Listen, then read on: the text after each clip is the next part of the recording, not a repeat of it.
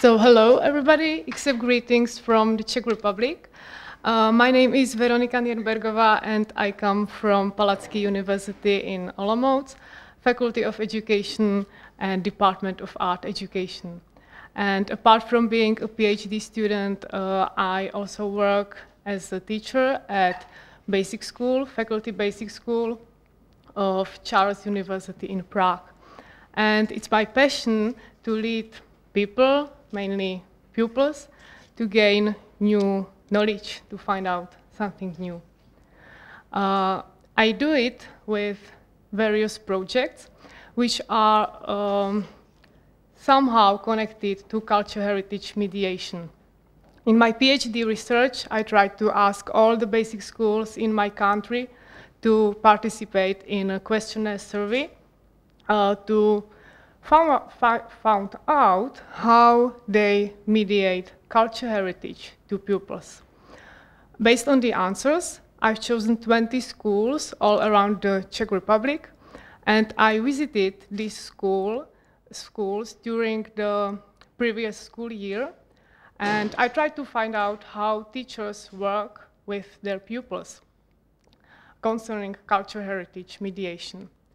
The results are going to be published in a methodological portfolio, which is meant to be like an inspiration for other teachers, and it should summarize examples of good practice. I also do other projects, such as interactive guides through the regional sites. It is based on GPS. It gives immediate feedback. And during my PhD research, actually, I found out that some schools really used my interactive guides, which was very pleasant to find it out. Well, I could speak about my PhD research or GPS-based projects for more time, in more detail. However, I was speaking about these things at different conferences. So today I mentioned this just to create a background for what I'm going to speak about now, which is my own artistic project that I called Whispering. It is somehow connected also to education and cultural heritage. It is a collection of about 40 paintings. Some of them are quite small, others are quite large. They are acrylic or oil paintings, and I always say that it is like a visual chronicle of my life, because each of these paintings is accompanied with a short story, and in these stories I combine my own memories with some significant historic events, such as you can see, this is my birth house, and in the story I speak also about the local floods in 1997, which were really huge. Or sometimes I combine my own stories, such as my trips, bicycle trips, or trips to other countries. Here you can see Svalbard and Madeira. And I combine my own stories, my own memories, with the local history and features of the local, of the regional culture. Some of these pictures are really very important part of exhibitions and workshops. And very important is also the goal. You can ask, what is the goal of this continuously enlarging collection? It is to make people think, to make them think about their own special places, places that are somehow significant to them. Because each of us, each person, each story somehow contributes to the regional or maybe national or worldwide history and culture. And this is the goal of my artistic work. Painting for people is the motto that I use, and it should show that I use visually understandable language, language in which I can communicate with the audience, and they understand, they accept what I'm going to tell them. I had the chance to have some exhibitions and workshops with young as well as elderly people. And it was a great chance to observe their reactions because it was very important for them. They give me positive feedback, so I'm going to continue. Some of the parts of the collection were also awarded. Firstly, in Prague, it was a competition called Here I Live, Here My Home Is. And then, for example, in Novi Sad in Serbia, it was competition about art for non-violent life. The exhibitions are always based on the same collection, more or less, but always I try to find out something new, a new workshop or new context of the whole exhibition so that it is interesting for the audience. Well, because we are coming to the end of my presentation, and I know I have given you quite a lot of information, so let's summarize my past 400 seconds here. In my academic life, I am somehow involved in culture heritage mediation, mainly to learners of the primary schools, and I try to use different ways to do that. So, for example, as you could see my own artistic project, and it is not, I would say, with a particularly scientific context, but still I try to emphasize the educational potential of culture heritage. So thank you very much for your attention. If you have any idea for improvements or extension, I will be glad if you contact me. So thank you, and that's all from me. Goodbye.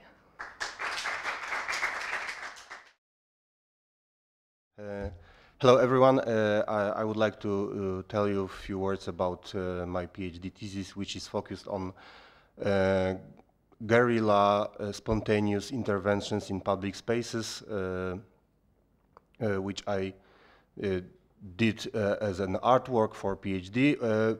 Few words about my previous experiences. I am a part of design studio No, and for many years I've been working on public space designs with my colleague Magda Szwajcowska, which is also here.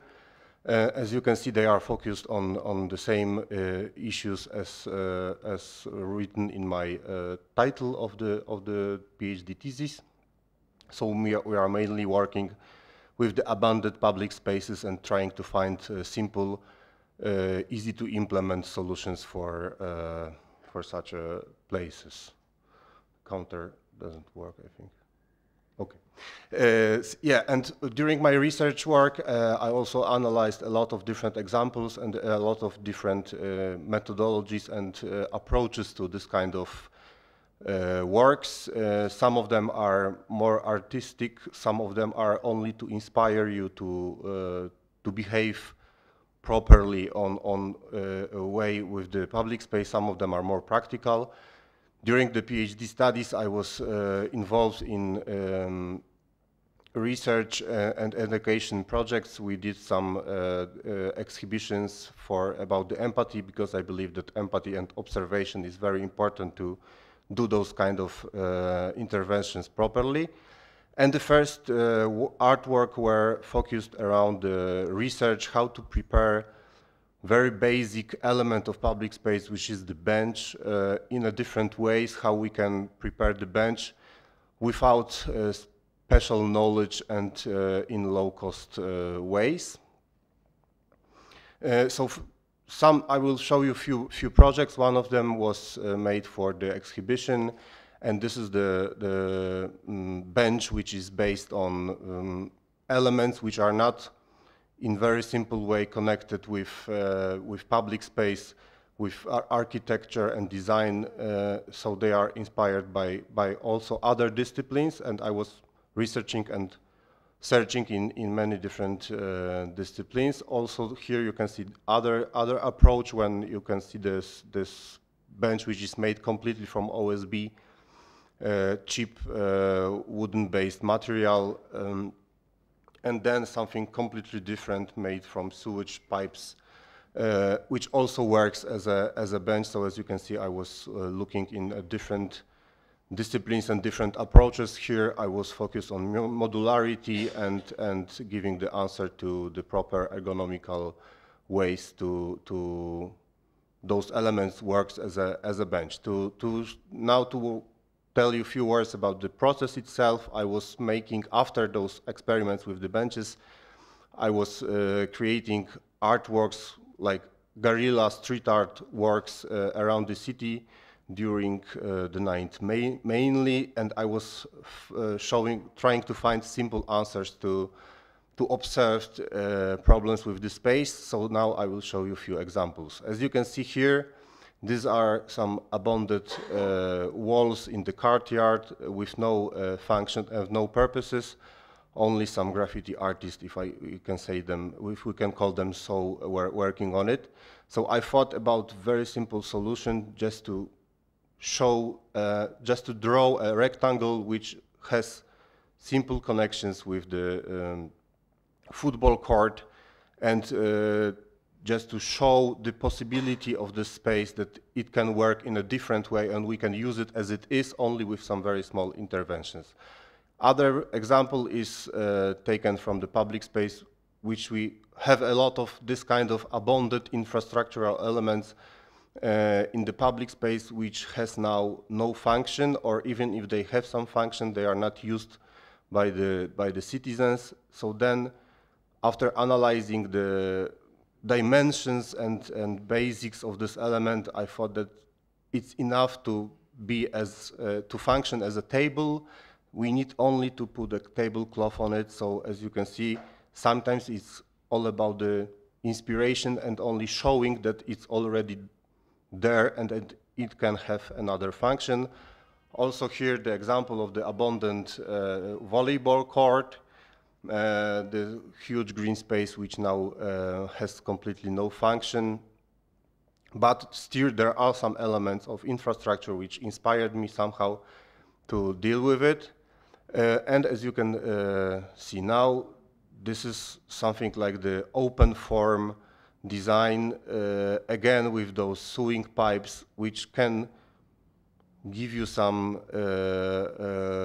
look as some sort of animal or dinosaur, and you can treat it as a playground around this element. Other problem which I also observed with the public space is the fencing now, which is favorite work of developers when it comes to the residential areas.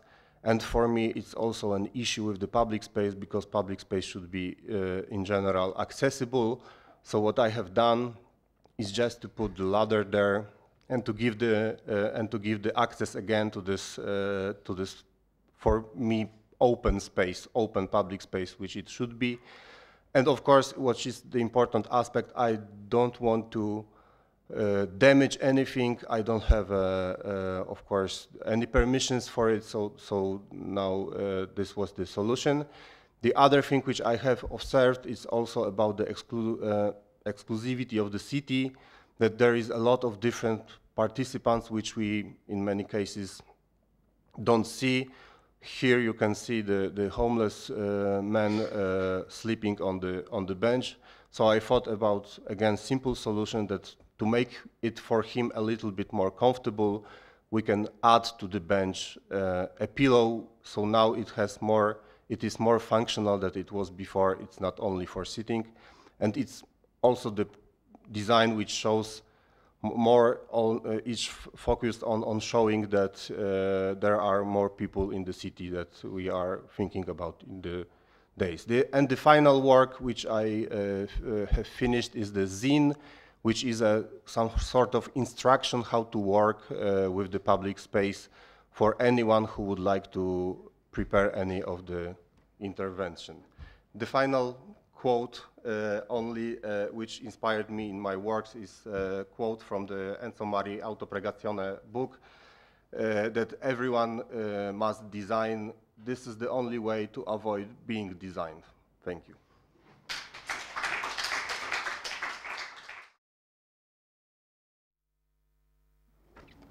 Presentation will be about my experience as a graphic designer and illustrator while creating books and their interaction and transformation into other formats.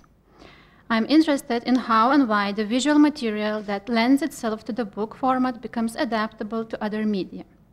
In the field of book design, I noticed the principle of visual ecology, the transfer of the same visual idea from one medium to another. This phenomenon once again confirms how capacious and universal the material body of the book is, as the qualitatively constructed visual content of the book is easily adapted to other formats. The ecology of images is especially important in our image-saturated modernity. When people are getting tired of visual information overload, I believe that recycling and repurposing images is valuable and relevant practice. In 2017, I created my master's project, Installation, Video, and Book Summa. The visual content of the book reflected and satirized the issues of the illustrator's drawing trends discussed in the theoretical part of the project. The visual content of the book later dictated the guidelines for the massive visual communication of a large format event. Bologna Children's Book Fair 2020 Identity. I developed this identity with the Italian studio Kia Lab. And after a workshop, it was a mutual decision to go back to the book's Summa illustrations because it had visual weight and was able to withstand the challenges of a mass event space. In developing the identity of the fair, the focus shifted from the book to large-scale spaces. And recently, in 2023, after a collaboration with PhD candidates in Lithuania, Academy of Music and Theatre, the illustrations of my book Home were adapted for the theatre performance, which was built with the element of book design as a starting point rather than the text. This case shows how the visual content of a book design not have to end in the format of a publication, but can use its potential to grow into dimensional spaces, into three-dimensional spaces. This, for example, as set design and the costume details of the actors. The visual field is not polluted, as the qualitatively shaped visual content of the book spreads into new spaces. Maybe it's a way of non-stop vitality in creative process. Vitality is also important in my dissertation, wild expression in the field of visual communication design. Inspired by the theater crew creative process with visual content, I started the process of embodied sketching. I wanted to experience in my own body what it means to create a character, its environment, without a specific plan, based on intuition, more like tacit knowledge, bodily knowledge. I looked for unexpected sources of inspiration, such as using leftovers from past projects or scanning a plastic bag to find a unique visual language. In this case, the idea of plastic ecology merged with visual one. And also, collective experience, as in performing arts, is important to me. So at the International Bologna Children's Book Fair, I led a visual decompression workshop, aiming for a collective experience of visual procrastination, which we mostly experience alone.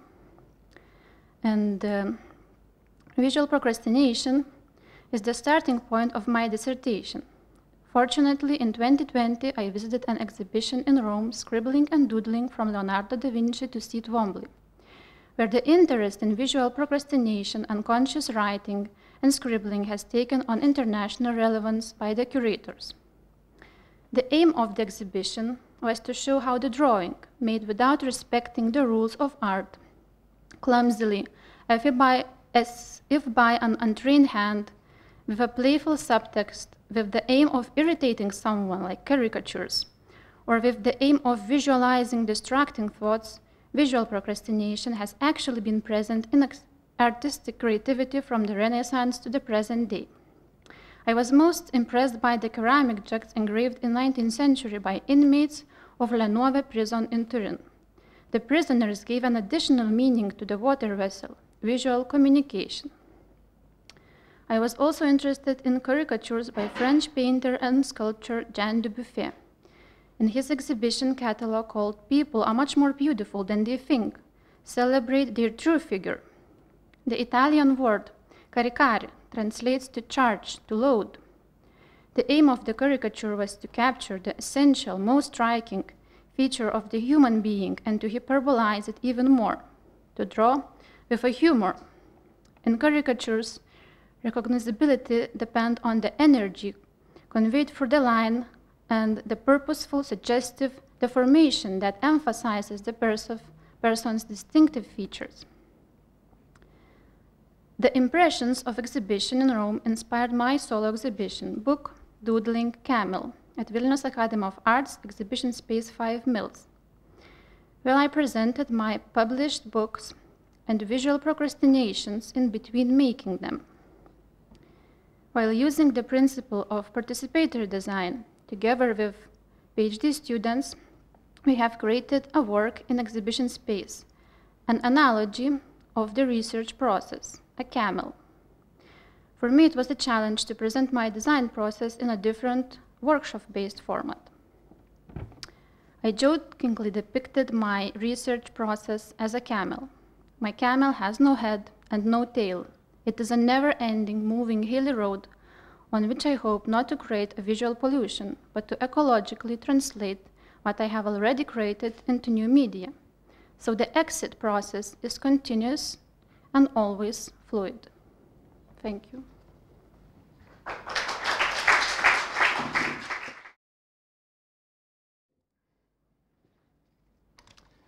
Hi, my name is David. I'm a PhD candidate and a ceramic artist. For about 20 years now, I work with the potter's wheel. This is my favorite tool, but I use it not always in the traditional way. Sometimes I host a ceramic competition, pottery competition for the students, and they have to throw the highest possible cylinder and then, well, throw it again. So it's a game based on the double meaning of word throw. I also wanted to become a very first ceramic artist in space, so like a multiplanetary artist, you could say. And that's why I built this wooden construction, and I put my wheel on top of it, upside down, and then I practice and I practice throwing in a reverse gravity. So I know it's not the same as zero gravity in space or like lower than Earth gravity on other planets like Mars, but this is the closest I can get to practice and be ready for that opportunity that hopefully will come. So there's one advantage when it comes to throwing upside down. It is pulling the clay, so it stretches almost by itself. I just have to keep the shape and keep it together. But that's all when it comes to advantages. Well, the list of disadvantages is actually quite long. For example, watering the clay is almost impossible. Like everything's covered with mud, but the clay is almost dry completely when I touch it. Another thing is that I have to use the ladder to adjust myself instead of adjusting the clay. Another challenge would be control of the speed of this wheel. So I have to do it with my hands. Like normally I would use my feet, but here I would completely lose the stability.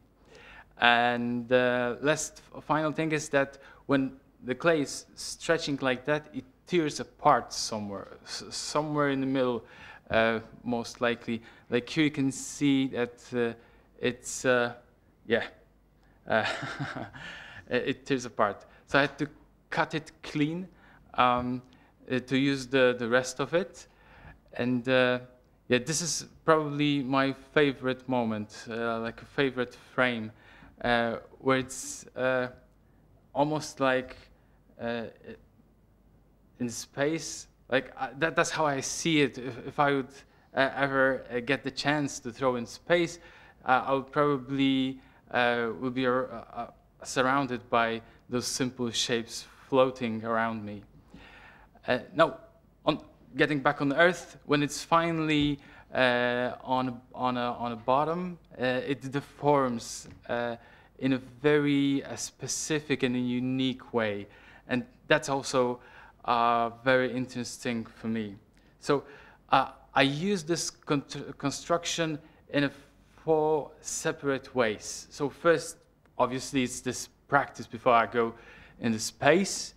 The other thing is I use it as a performance. So here you can see me at a high temperature festival this year. This is like another very specific and very funny situation when I get so many questions like what kind of a glue I use to stick the clay the upside down wheel. Another thing is those drawings behind the ladder. This is how I record each attempt. And the very last thing, and probably my favorite one, is the sculptures that I can make with this very specific deformation. Here you can see the close-up, and some of the pieces that I made with this. So this is part of the series black holes. We still don't know how they look like or what's inside of the real black holes, but this is my ideas. So I also use ceramic glazes to cover the surface and to kind of show the cosmos of those glazes on the surface of it. And yeah, with the last frame, I would like to invite you to join me at 2 o'clock today for closing my exhibition, Dimensions Entwined. It's mostly about my inspiration coming from string theory. Thank you.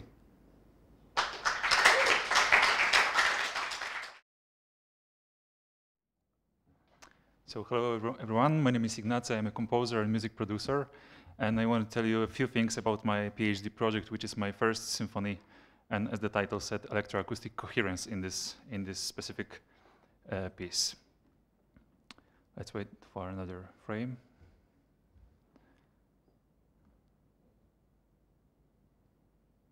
Here it is. So the traditional symphony orchestra developed at the court of the Elector of the Palatinate in Mannheim in the mid-18th century. The basis of the orchestra was an ensemble of string instruments like first violins, second violins, viola, and cello, doubled by double basses, as you can see on the front of this picture. The symphony orchestra has never achieved a fixed composition. Its configuration and size is subject to constant change, although there is a certain standard reaching an average of about 100 people, sufficient for the performance of most of 19th and 20th century repertoire, is divided into a section of woodwinds, brass, percussion, keys, and strings. The symphony orchestra is usually arranged in the same way, with minor changes depending on the needs of the composition. Strings forms the base of the ensemble, followed by woodwinds, then the brass, and at the very end of the stage, the percussion. The harp and an additional piano are usually positioned on the left side of the stage. In the production of contemporary symphonic music, such as film score or video game music, for instance, the standard orchestra planning is always meant to be as close as possible to the live psychoacoustic experience, taking into account the hyperrealism involved in the use of electronics, for instance. We try to sort of emulate the acoustic aspects of the live orchestra performance. Music production, being such an important skill of the modern composer, is guided by slightly different rules of planning. In the pop rock band production, high-sounding instruments such as synthesizers, pads, etc. are stereopanned, which means that they are on the left and right sides of the listener's head if you're using headphones. Low-sounding instruments such as kick and, more importantly, the bass, I always centered. What if we transferred this technique to the arrangement of the symphony orchestra and shattered the existing scheme? For instance, move low-sounding instruments such as tuba, cellos, double basses to the center of the stage, and place high and medium-sound instruments such as flute, trumpet, or French horn in the panorama. We will then probably obtain a balance close to the quality of CD recording. So wanting to take the advantage of the tools I use to produce theater and film music, which are virtual instruments and MIDI controllers, and transfer production techniques to the symphonic language, I've come up with the orchestra of layers, referring to the popular layering technique of duplicating the same part in multiple instruments to achieve a fuller or richer sound, if you will. These are some of the special instruments I use that are MIDI controllers, which are responsible for controlling virtual instruments and sound filtering parameters. You can see standard keyboards with some weird knobs and faders that allow integration with a computer program containing all the information about virtual instruments. Drumpad allows you to make the electronic sounds while playing still traditional percussion technique. So the notation of such instruments in traditional score becomes a bit problematic. It's not enough to notate the usual notes, but to sort of indicate the handling of other parameters of sound, which are the electronic instruments, obviously. Here you can see the way I found to notate drumpad. I replaced the usual note heads with the sign of the pad that should be struck. For instance, P1 means to hit pad 1. You can also see a simple rhythmic group notated traditionally and in the form of drumpad notation. So you can see the traditional note heads and the note heads I've come up with to notate this weird instrument. Notating a MIDI keyboard is a bit problematic. This is because the pianist has to get used to the new notation of traditional keyboard. In addition to the piano stave, he has also observed a number of filters that require manipulations such as volume, modulation wheel, and effect channel. These parts in my PhD composition are not sonically complex, but strongly enhanced in the colors of sound. The another layer in my vision of the modern orchestra is named in the traditional 20th century music, the tape. So it's simply an audio track that supports the orchestra with pre-programmed specific drone, wedge sounds, or rhythmic configurations, if you will. What I wanted to achieve using the audio track is to somehow enlarge the sound of orchestra spectrum and the spectrum of the whole ensemble. In keeping with the theme of my PhD dissertation, the sounds in the audio track relate to the three different visions of the future, which is the thematic base of my doctoral composition, the first symphony. Here you can see how I notate the audio track in the score. This is a graphical visualization of a waveform or envelope of sound that you may be familiar with. This visualization is intended to help the conductor know which audio file is currently playing and whether the orchestra parts agrees with the audio. Since I work as a theater music composer quite often, I also try to somehow include theatrical or performance elements, if you will, in my composition. The musicians in my score somehow become actors by performing certain gestures. Here you can see some examples of theatrical gestures. For example, theatrical preparation of an instrument for playing or putting the instrument away. Once again, the traditional note heads have been turned into specific symbols that give musicians clues as to what gesture to make.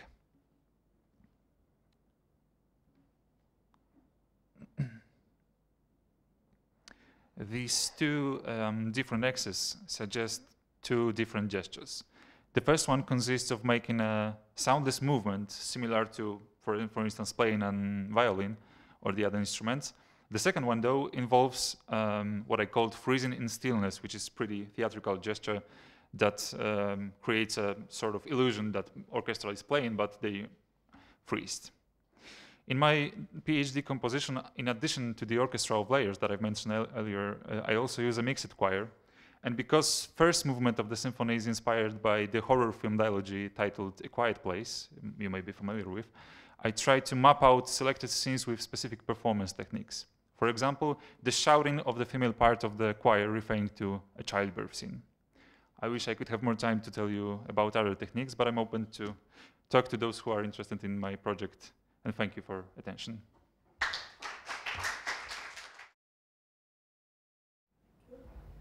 So hi there, I've got a question to Michał Majewski, and thank you for your inspiring presentation. The question is inspired by your artwork where you put the ladder over the fence. And the very question, have you considered provoking the developer's reaction as an artistic means of expression as well? Like to invite developers as a participant of the artwork. Interesting idea. Do you mean that I should invite them to the place while I'm installing the? Well, I was. So like the struck, performance somehow. Yeah? I was struck by your definition of public space, that it really should be open, right, without those fences running around the new apartment buildings, which I really like and do agree with. So that your artwork and your philosophy behind your art is very social based, socially engaged in a way, as a viewer or as a participant of your artwork, I just wondered what would happen if, from the perspective of the developer, maybe they do hold different definition of a public space. So I bought this very ground, it's mine, you cannot place a ladder in here. So I can see some very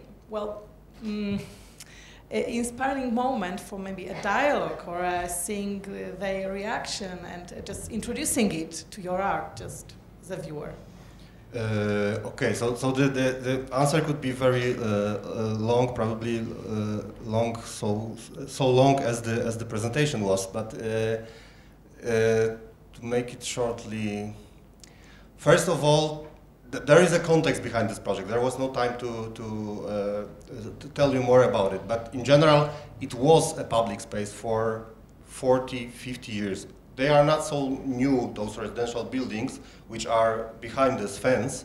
So, and I was as a child, was playing there. So there is something more personal behind this project. But so they fenced the whole area without a good reason, because behind the developers, the reason behind it is that it provides safety.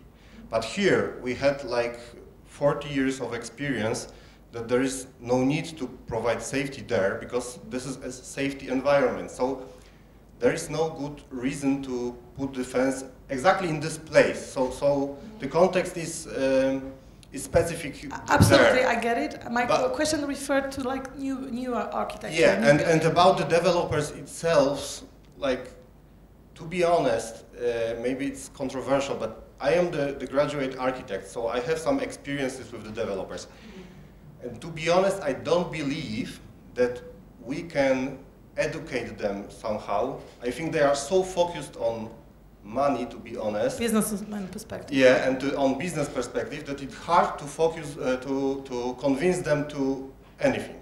But as a society, we have some influence, and we can, for example, force some changes. So the idea behind the project is also to inspire maybe not developers, but more to inspire the citizens to do some actions which will force developers to change the thinking. Yeah? So maybe I believe more in this way that we as a society has a real influence and a real impact to the space, so that we can more convince someone to the owners, let's say, because the ownership is also a real subject here, and also what is a public space. So it's the society is a keeper of the open character of the public space. Yes, in a way. I believe in it. Yes.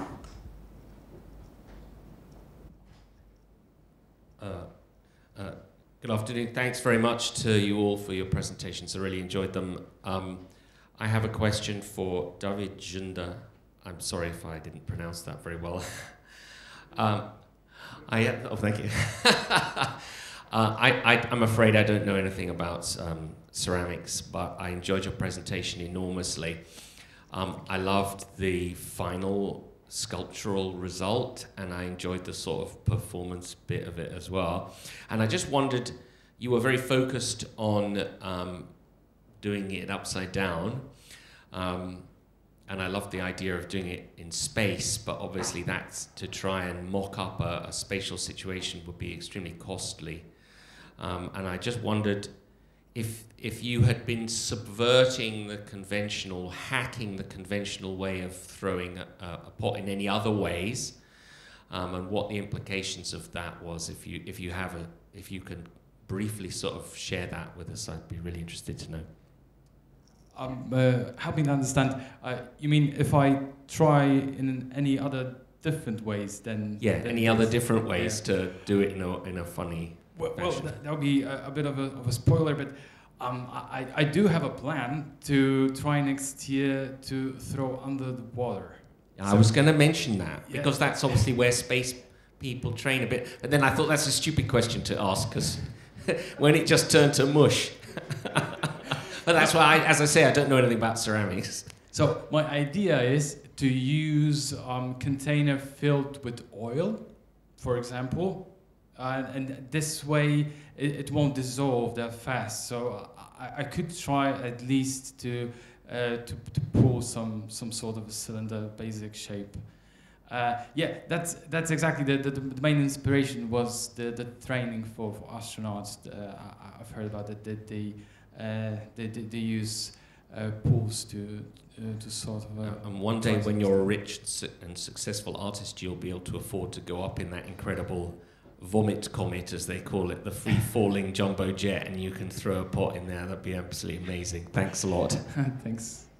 Are you planning to contact NASA maybe to Elon Musk, I mean. Well, actually... I'm serious about it. Really serious about it. Yeah, I'm waiting till they will contact me. It's always better this way, you know. I wouldn't agree, but... Yeah, but honestly, yeah, that's some. It's really fascinating. Yeah, somehow it is my plan. I'm just worried how my mum will react if somehow they let me go. Yeah. Two short questions to Veronika Nirnbergová. Thank you for this przednáška. My otázka is, have you ever tried to reach the people, handicapped people? Because I suppose that this kind of projects may well be adapted to such. And if you are interested in, I can give you some contacts in Kraków, Poland, Polsko, and maybe we can... I have some tiny experience in going with music to blind people like that. So I suppose that what you propose is maybe adapted to such tasks. And one more question is to Mr. Wojciechowski, maybe later. Oh. Hello.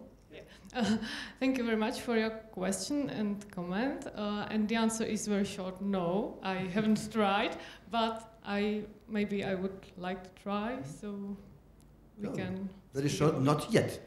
Not yet, yeah.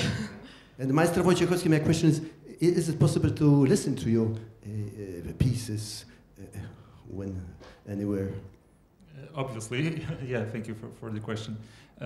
Not this one that I wanted to present you because it's still in developing, but we have planned to perform my previous one when I started this whole idea of the orchestra of layers, which is combining the electronic instruments and MIDI controllers with the traditional symphonic orchestra.